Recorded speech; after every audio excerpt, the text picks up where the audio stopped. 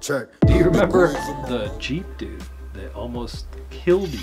Oh, the Does that one... ring a bell? Oh my God, did you forget about that? No, the one that was mobbing down the mountain. Yes. That was rolling down the mountain. Rolling down the mountain. That was crazy. Oh man, that was a bust. Yeah, that was a trip. Where were we, man? We were like in maybe like Golden Gate Canyon or something like that. Yeah, it was a little bit of a steeper kind of canyon situation, and apparently there was a trail up top of this mountain. My quad went down kind of a little bit higher, you know, not too high. Just to give some perspective, so we're kind of like down at the bottom of like this big side of a mountain basically, and there's like this old mining shit down at the bottom that we're flying, and then you can go all the way up the mountain, really steep. So once you get to the top, you know, I mean it's super steep coming down.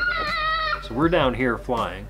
McFlight loses quad over here. There's a little bit of trees between where we're set up and where I lost my quad. I was walking up with Stan.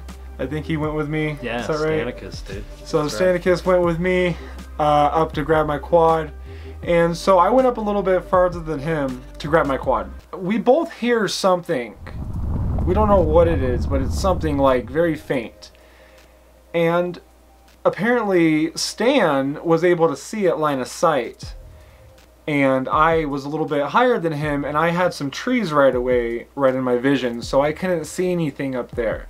Ah, gotcha. But Stan started screaming.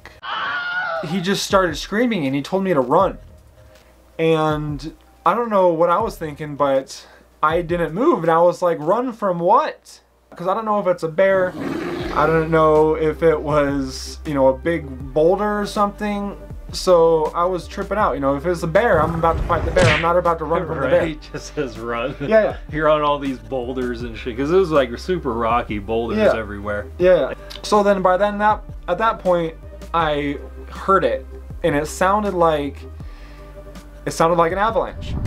And I look up, and I can see a little bit of the top of this thing rolling down the hill, and it looks like a huge 10-foot rock coming down at me. So I start bucking down the mountain. Well, I'm thinking that it's an avalanche, and boom, this thing comes down, and I look up, and there's this Jeep on its roof. Yeah, it was a brand new Jeep. Right where I grabbed my quad, pretty much. I got over the fact that I almost freaking died.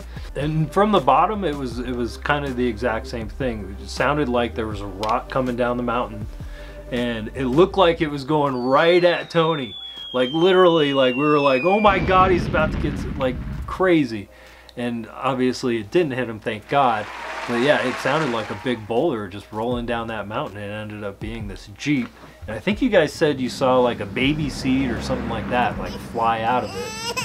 And so, like, yeah, they ran up there. We started to go up there, and then, you know, realized that there wasn't anybody in the Jeep, thank God. Set up their Jeep. They were taking pictures in front of it or whatever with their family.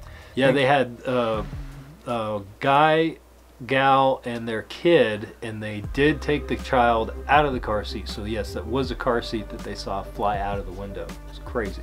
Yeah, it was pretty trippy. And they didn't seem too fazed about it.